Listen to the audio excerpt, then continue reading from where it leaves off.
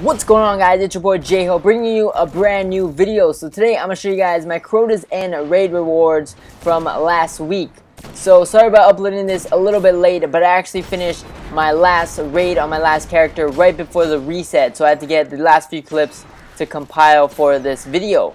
So before I get into this, I'm only going to show you guys the Death Singer drop and the Crota drop for my three characters, because we always see the same stuff for the first two parts of the raid. We always see Oversoul Edict, Abyss Defiant, raid gear or raid armor, and radiant materials. So I'm only going to show these last two parts for each character.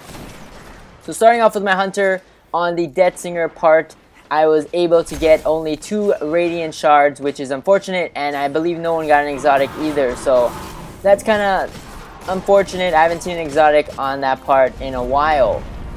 Then headed into hard mode Crota. I was able to get an exotic this time, so that's pretty cool. But this time for my hunter, I was able to get the Unyielding Cask helmet, 6 radiant energy and 2 radiant shards, as well as a No Land Beyond, as you can see in the bottom left corner.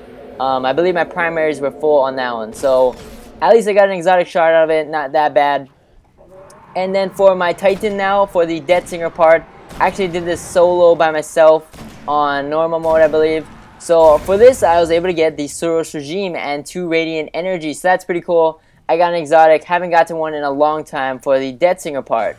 And then I actually played the normal mode version of Crota's End for my Titan and my Warlock, I believe. So this is normal mode for my Titan, and from this I was able to get the Fusion Rifle Light of the Abyss and 2 radiant energy, and my friend also got a Yaller Horn, so that's pretty cool.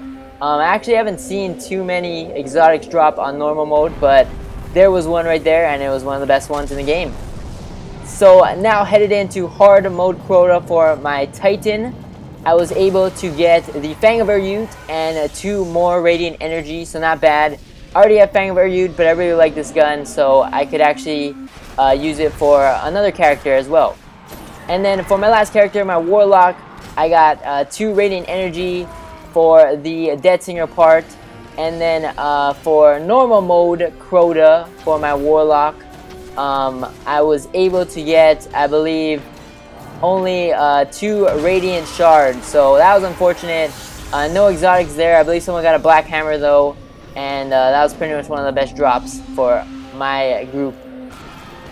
And then lastly, for hard mode Crota on my Warlock, I got one of the best drops ever. There was actually 2 Crux of Crota drops in this part, and I actually was able to get one of them. So I got the Crux of Crota and Death Singer's Gaze, and as you can see, another person in my group got a Crux of Crota as well.